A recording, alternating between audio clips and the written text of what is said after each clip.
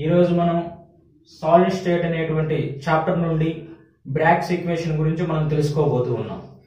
So today our topic is Bragg's equation.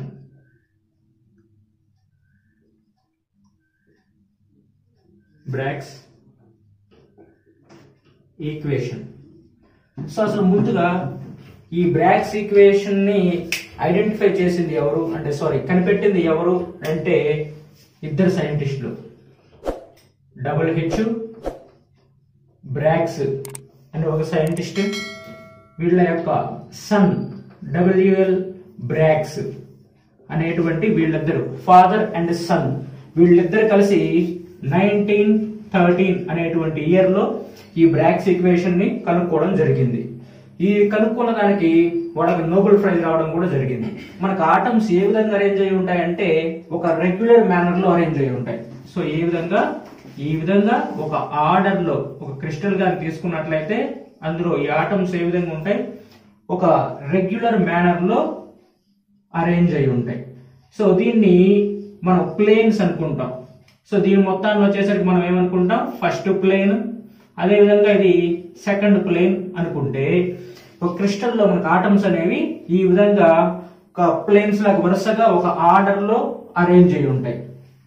So ఈ రెండు planes మధ్య డిస్టెన్స్ ఎంత ఉంది, ఈ రెండు ప్లేన్ల మధ్య డిస్టెన్స్ అనేది ఎంత ఉంది అనే దాన్ని కనుక్కుంటాం మనం.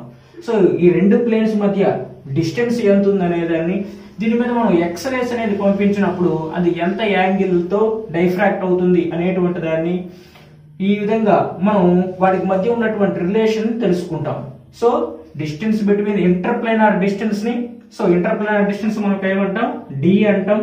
అదే విధంగా వేవ్ లెంత్ ఆఫ్ ఎక్స్రేస్, మనం వీటి మీదకి ఎక్స్రేస్ ని పంపిస్తాం. ఎందుకంటే ఈ క్రిస్టల్ స్ట్రక్చర్ ని తెలుసుకునే దానికి, ఈ క్రిస్టల్ స్ట్రక్చర్ ని అందులో ఉన్న ఆటమ్స్ మధ్య ఉన్నటువంటి డిస్టెన్స్ ని మనం క్యాలిక్యులేట్ చేస్తాం. సో కాబట్టి distance between the two planes and angle of diffraction theta, అదే విధంగా ఎంత వేవ్ లెంత్ తో మనం పంపిస్తున్నాము, ఈ మూడిటికి మధ్య ఉన్నటువంటి రిలేషన్ ని ఈ బ్రాగ్స్ ఈక్వేషన్ అనేది తెలియజేస్తుంది. సో ఓవరాల్ గా మనకి బ్రాగ్స్ ఈక్వేషన్ ఎందుకు మనకి ఉపయోగపడుతుంది అంటే క్రిస్టల్ స్ట్రక్చర్స్ లో ఉన్నటువంటి ఆటమ్స్ మధ్య డిస్టెన్స్ ని కనుక్కునేదానికి, ఇంటర్ప్లేనార్ డిస్టెన్స్ ని వాటిని తెలుసుకునేదానికి మనకు ఉపయోగపడుతుంది.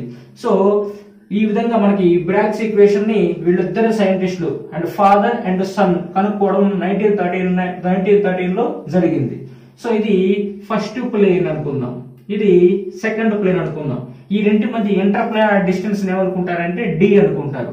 సో ఎందుకంటే ఇక్కడి నుంచి ఇక్కడికి గల డిస్టెన్స్ రేడియస్ అవుతుంది, ఇది ఒక ఆర్, ఇక్కడ నుంచి ఇక్కడికి గల డిస్టెన్స్ ఆర్. సో మొత్తం diameter is equal to 2r అవుతుంది. అందుకని ఈ 2r ని వాళ్ళు ఏమని చెప్పి తీసుకున్నారంటే డిస్టెన్స్ అనుకున్నారు. దాన్నే మనం ఇంటర్ప్లేనార్ డిస్టెన్స్ అంటారు. సో ఇప్పుడు మనం ఏం చేద్దామంటే ఈ బ్రాగ్స్ ఈక్వేషన్ వాళ్ళు ఏ విధంగా కనుక్కోవడం జరిగింది, ఈ ఫార్ములాని ఏ విధంగా కనుక్కున్నారు అనేది మనం తెలుసుకుందాం. సో ఫస్ట్ మనకి ఏ విధంగా ఉంటుందని చూద్దాం. సో ఒక క్రిస్టల్ తీసుకుంటే అందులో లాటిస్ పాయింట్స్ అనేవి ఈ విధంగా ఒక రెగ్యులర్ మేనర్ లో అరేంజ్ అయి ఉంటాయి. ఈ ఆటమ్స్ ని వీటిని లాటిస్ పాయింట్స్ అంటారు. ఈ లాటిస్ పాయింట్ ని ఇక్కడ చిన్న చిన్న పాయింట్స్ కింద రాయడం జరిగింది. ఎందుకంటే ఆ డైఫ్రాక్షన్ అనేది మీకు ఎక్స్ప్లెయిన్ చేయడం కోసం ఇక్కడ పెద్ద పాయింట్స్ ని, లాటిస్ పాయింట్స్ నేను ఈ విధంగా చిన్నది తీసుకోవడం జరిగింది. సో ఇప్పుడు మనం ఎక్స్రేస్ ని, ఒక మోనోక్రోమాటిక్ ఎక్స్రే అనేటువంటి దాన్ని ఈ క్రిస్టల్ ప్లేన్ గుండా పంపిస్తున్నాను. సో ఇది first monochromatic x ray. So x ray అనే దాన్ని కొంత వేవ్ లెంత్ తో ఈ విధంగా క్రిస్టల్ ప్లేన్ మీద పంపించడం జరిగింది. సో అది కూడా కొంత యాంగిల్ చేస్తూ పంపిస్తున్నాం. సో అది ఇక్కడ ఏ అనేటువంటి పాయింట్ దగ్గర పడి రిఫ్లెక్ట్ అవుతుంది. సో ఎంత యాంగిల్ తో మనం ఇన్సిడెంట్ చేస్తున్నానో, ఎంత వేవ్ లెంత్ తో నేను ఇక్కడ ఎక్స్రేస్ ని పంపిస్తున్నానో అంతే యాంగిల్ తో మరలా తిరిగి ఏమవుతుంది, రిఫ్లెక్ట్ అవుతుంది. సో ఈ విధంగా ఫస్ట్ ఎక్స్రే పంపించినప్పుడు పాయింట్ ఏ దగ్గర పడి రిఫ్లెక్ట్ అయింది. సో అదే విధంగా పాయింట్ సి సెకండ్ ప్లేన్ మీదకి మరలా మనకు మోనోక్రోమాటిక్ ఎక్స్రే అనే దాన్ని పంపిస్తున్నాను. రెండవ రేని సెకండ్ ప్లేన్ మీదకి పంపిస్తున్నాను. సో ఈ విధంగా సెకండ్ ప్లేన్ మీదకి ఇలా పంపించినప్పుడు అది పాయింట్ బి అనే దగ్గర పడి ఏమైంది, ఈ విధంగా రిఫ్లెక్ట్ అయింది.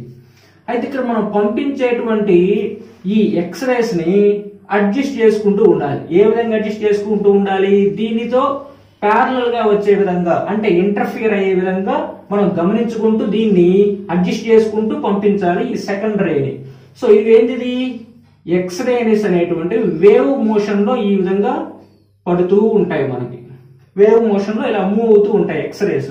సో అదే విధంగా ఈ సెకండ్ ఎక్స్రే కూడా ఏ విధంగా ఉండాలి, మొదటి దాంతో ఇంటర్ఫియర్ అయ్యే విధంగా మనం ఈక్వల్ డిస్టెన్స్ తో వచ్చే విధంగా మనం పంపించాలి. అప్పుడే మనకు అక్కడ సిగ్నల్ అనేటువంటి ఏర్పడుతుంది. సో ఈ రెండు మధ్య డిస్టెన్స్ ఎలా ఉండాలి, ఇంటర్ఫియర్ అయ్యే విధంగా, అంటే ఈక్వల్ డిస్టెన్స్ తో ఉండాలి. అలా వచ్చే విధంగా మనం ఈ వేవ్ లెంత్ ని అడ్జస్ట్ చేసుకుంటూ పంపించాలి. సో అప్పుడు వాటిని ఏమంటారంటే కన్స్ట్రక్టివ్ మ్యానర్ అంటారు. సో కన్స్ట్రక్టివ్ మ్యానర్ అంటే ఏంది, ఈ విధంగా వేవ్ అనేది ఈక్వల్ డిస్టెన్స్ తో ఇలా ట్రావెల్ అవుతుంటే, ఒకదాన్ని ఒకటి ఇంటర్ఫియర్ అవుతూ ఉంటే అప్పుడు దాన్ని ఏమంటారంటే కన్స్ట్రక్టివ్ మ్యానర్ అంటారు, కన్స్ట్రక్టివ్ అంటారు. అలా కాకుండా ఒక వేవ్ ఈ విధంగా గాని దానికి ఆపోజిట్ గా, అంటే డిస్టెన్స్ అనేది వేరు, ఇక్కడ ఉన్న డిస్టెన్స్ వేరు, ఇక్కడ ఉన్నటువంటి డిస్టెన్స్ వేరు, అంటే ఇంటర్ఫియర్ కావడం లేదు. ఈ విధంగా గాని ఉన్నట్లయితే దీన్ని ఏమంటారంటే డిస్ట్రక్టివ్ అంటారు. సో ఇది కన్స్ట్రక్టివ్ మ్యానర్, దీన్ని వచ్చేసరికి డిస్ట్రక్టివ్ మ్యానర్ అంటారు. సో ఈ విధంగా మనం రెండు వేవ్స్ ని కన్స్ట్రక్టివ్ మ్యానర్ లో వచ్చే విధంగా అడ్జస్ట్ చేసుకుంటూ మరొక వేవ్ లెంత్ తో కానీ ఇలా పంపించినట్లయితే ఈ రెండు ఈక్వల్ డిస్టెన్స్ తో ఇలా మూవ్ అయ్యే విధంగా చూసుకోవాలి. సో మనం దాన్ని గమనించినట్లయితే ఇప్పుడు ఫస్ట్ ఎక్స్రే సెకండ్ ఎక్స్రే ఇక్కడ వరకు వచ్చేసరికి ప్యారలల్ గా ఉన్నాయి, ఇక్కడ వరకు ఎలా ఉన్నాయి, రెండు ఈక్వల్ డిస్టెన్స్ తో ట్రావెల్ చేశాయి. అయితే ఈ సెకండ్ ఎక్స్రే అనేటువంటిది ఫస్ట్ ఎక్స్రే తో పోలిస్తే ఇంత డిస్టెన్స్ ఎక్స్ట్రా ట్రావెల్ చేసింది. సో ఆ ఎక్స్ట్రా డిస్టెన్స్ ట్రావెల్ ని మనం ఏమంటాం, ఆ ఎక్స్ట్రా డిస్టెన్స్ మనం సి అని చెప్పి అనుకుంటున్నాం. అదే విధంగా ఈ సెకండ్ ఎక్స్రే ఫస్ట్ ఎక్స్రే తో పోల్చినట్లయితే ఇక్కడ వరకు ఏమైంది, ప్యారలల్ గా వచ్చింది. సో ఈ ఫస్ట్ ఎక్స్రే తో పోలిస్తే సెకండ్ ఎక్స్రే అనేది ఈ డిస్టెన్స్ ఎక్స్ట్రా ట్రావెల్ చేసింది. ఈ పాయింట్ ని డి అని చెప్పి అనుకుంటున్నాం. సో ఫస్ట్ ఎక్స్రే అనేది పాయింట్ ఏ దగ్గర పడి రిఫ్లెక్ట్ అయింది, సెకండ్ ఎక్స్రే అనేటువంటిది పాయింట్ బి దగ్గర పడి రిఫ్లెక్ట్ అయింది. ఫస్ట్ రే తో కంపేర్ చేస్తే ఈ సెకండ్ ఎక్స్రే అనేది ఎక్స్ట్రా డిస్టెన్స్ ట్రావెల్ చేసింది. సో ఎక్స్ట్రా డిస్టెన్స్ ఎంత ట్రావెల్ చేసింది, బిసి ప్లస్ బిడి డిస్టెన్స్ ఎక్స్ట్రా ట్రావెల్ చేసింది. సో కాబట్టి extra distance travelled by wave is equal to BC plus BD, BC plus బిడి. ఈ ఎక్స్ట్రా డిస్టెన్స్ ట్రావెల్ చేసింది ఎంత అంటే బిసి ప్లస్ బిడి. So ఒకవేళ మనం ఈ రెండు ఇంటర్ఫరెన్స్ తో ఉన్నట్టయితే, అంటే ఐ మీన్ కన్స్ట్రక్టివ్ మ్యానర్ లో ఉన్నట్లయితే, అంటే ఒకదానికి ఒకటి ఇంటర్ఫియర్ అవుతూ ఉండాలి, క్రస్ట్ కి క్రస్ట్, ట్రఫ్ కి ట్రఫ్. సో ఆ విధంగా కన్స్ట్రక్టివ్ మ్యానర్ లో ఉంటే ఈ రెంటి మధ్య పాత్ డిఫరెన్స్ అనేది, ఈ రెంటి మధ్య పాత్ డిఫరెన్స్ ఏ విధంగా ఉంటుంది, ఇంటిగ్రల్ మల్టిపుల్ ఎన్ లాంబ్డాకి సమానంగా ఉంటుంది. ఏ విధంగా ఉంటుంది, ఈ రెండు గాని కన్స్ట్రక్టివ్ మేనర్ లో ఉంటే ఈ రెండు మధ్య పాత్ డిఫరెన్స్ అనేది దేనికి సమానం, ఇంటిగ్రల్ మల్టిపుల్ ఎన్ లాంబ్డాకి సమానం. అదే ఇక్కడ ఈ ఎక్స్ట్రా డిస్టెన్స్ ట్రావెల్ చేసిన దానికి కూడా సమానం అవుతుంది. సో కాబట్టి if two waves are in constructive interference, two waves are in constructive interference, the path difference is equal to integral multiple of wavelength కి సమానం. సో ఈ ఇంటిగ్రల్ మల్టిపుల్ ఎన్ లాంబ్డా దేనికి సమానం అవుతుంది, ఈ ఎక్స్ట్రా డిస్టెన్స్ ఏదైతే ట్రావెల్ చేసిందో దానికి ఇది సమానం అవుతుంది. అంటే ఈ రెండు మధ్య ఈ ఎక్స్ట్రా డిస్టెన్స్ బిసి ప్లస్ బిడి అనేటువంటిది, ఈ ఎక్స్ట్రా డిస్టెన్స్ అనేది దేనికి సమానం, ఈ రెండు మధ్య పాత్ డిఫరెన్స్ ఎన్ లాంబ్డాకి సమానం అవుతుంది. Therefore BC plus BD is equal to integral multiple n lambda కి సమానం. సో ఇప్పుడు మనం ఈ బీసీ వాల్యూ అండ్ బిడి వాల్యూని తెలుసుకుందాం.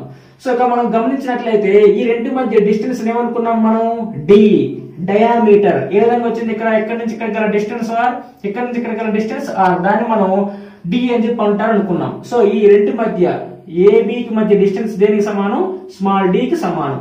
సో ఇక్కడ కానీ గమనించినట్లయితే ఈ ఫస్ట్ ఎక్స్రే దీన్ని ఇలా మనం ప్రొలాంగ్ చేసినప్పుడు ఇవి కొంత యాంగిల్ చేస్తూ ఉన్నాయి, కొంత యాంగిల్ చేస్తూ ఉన్నాయి. సో మనం గమనించినట్లయితే ఇవి ఒక రైట్ యాంగిల్ ట్రయాంగిల్స్ లాగా ఉన్నాయి. సో ఇది ఒక ట్రయాంగిల్, ఇది ఒక ట్రయాంగిల్. ఇప్పుడు ట్రయాంగిల్ ఏబిసి నుండి, ట్రయాంగిల్ ఏబిసి నుండి తీసుకుందాం. ట్రయాంగిల్ ఇది ఏ, తర్వాత వచ్చేసరికి ఇది బి, ఇది సి. సో ఇది మన దేనికి సమానం, ఏబి అనేది స్మాల్ డి కి సమానం. ఇప్పుడు దీని నుంచి మనకి sine theta is equal to ఏమవుతుంది, ఆపోజిట్ సైడ్ బై హైపోటెనస్ అవుతుంది. Opposite side by hypotenuse. Opposite side ఏంది బిసి బై హైపోటెనస్ ఏంది ఏబి. సో దాని నుంచి sine theta is equal to BC by AB అంటే దేనికి సమానం, అది డి కి. సో దీని నుంచి బీసీ ఈజ్ ఈక్వల్ టు ఏమవుతుంది మనకి, D sine theta. So BC వచ్చేసరికి డి సైన్ థీటా అయింది. నెక్స్ట్ ఇది ఒక ట్రయాంగిల్ లాగా ఉంది కదా, ఇది ఏంటి, ఇది ట్రయాంగిల్ ఏబిడి. సో ఇదేంటిది ట్రయాంగిల్ ఏబిసి, ఇది ఫ్రమ్ ట్రయాంగిల్ ఏబిసి నుండి, అదే విధంగా ఫ్రమ్ ట్రయాంగిల్ ఏబిడి నుండి, ట్రయాంగిల్ ఏబిడి నుండి ఇది పాయింట్ ఏ, ఇది పాయింట్ బి, ఇది point D.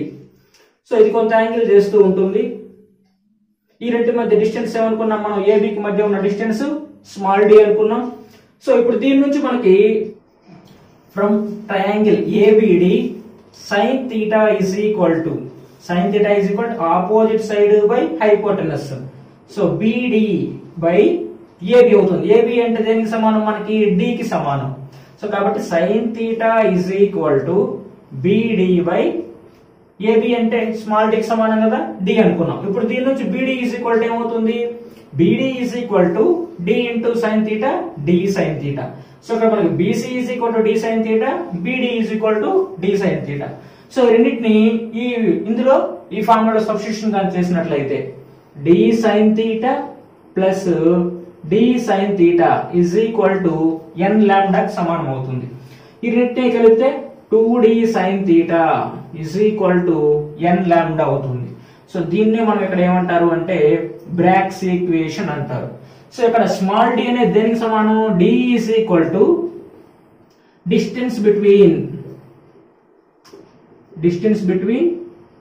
Two planes in a crystal.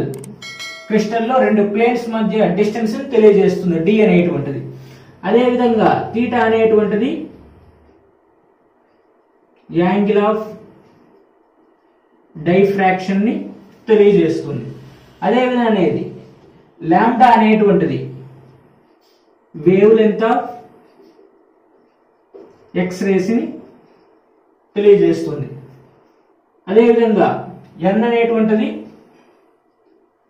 Order of diffraction తెలియజేస్తుంది. సో మరలా ఒకసారి లైట్ గా చూద్దాం. సో మనకి ఒక క్రిస్టల్ లో ఆటమ్స్ అనేటువంటి ఒక రెగ్యులర్ మేనర్ లో ఈ విధంగా ఒక ఆర్డర్ లో అరేంజ్ అయి ఉంటాయి. మనం ఏం చేయాలి అంటే ఈ ఇంటర్ ప్లేనార్ డిస్టెన్స్ ని కనుక్కోవాలి. ఫస్ట్ ఎక్స్రే ని మనం మోనోక్రోమాటిక్ ఎక్స్రేని ఇలా పంపించినప్పుడు అది పాయింట్ ఏ దగ్గర డైఫ్రాక్షన్ జరుగుతుంది. పాయింట్ అదే విధంగా సెకండ్ ప్లేన్ ని మనం పంపించినప్పుడు పాయింట్ బి దగ్గర డైఫ్రాక్షన్ జరిగింది. ఇక్కడ మనం పంపించేటప్పుడు అడ్జస్ట్మెంట్ చేసుకుంటూ రావాలి. దీంతో ప్యారలల్ గా వచ్చే విధంగా మనం అడ్జస్ట్మెంట్ చేసుకుంటూ ఆ ఎక్స్రేస్ అనేటువంటిది పంపించాలి. ఒకవేళ కానీ అడ్జస్ట్మెంట్ కానీ చేసుకోకపోతే దీనికి కొంత ఎక్స్ట్రా డిస్టెన్స్ ఇలాగానే పంపించి అదేమవుతుంది, ఏదో ఒక చోట అంటే ఐ మీన్ ఇలాగా ఈక్వల్ డిస్టెన్స్ కానీ పంపించకపోతే ఇలా వెళ్ళి ఇలా అవుతుంది. అప్పుడు మనకు అక్కడ ఒక సిగ్నల్ అనేటువంటిది ఫామ్ కాదు, డిస్టెన్స్ అనేది మనం సరిగా క్యాలిక్యులేట్ చేయలేము. అందువల్ల ఎలా పంపించాలి, మనం ఈ మొదటి ఉన్నటువంటి ఈ ఎక్స్రేతో ప్యారలల్ గా వచ్చే విధంగా ఐ మీన్ ఆ ప్యారలల్ గా కూడా ఎలా ఉండాలి, ఇంటర్ఫియర్ అయ్యే విధంగా.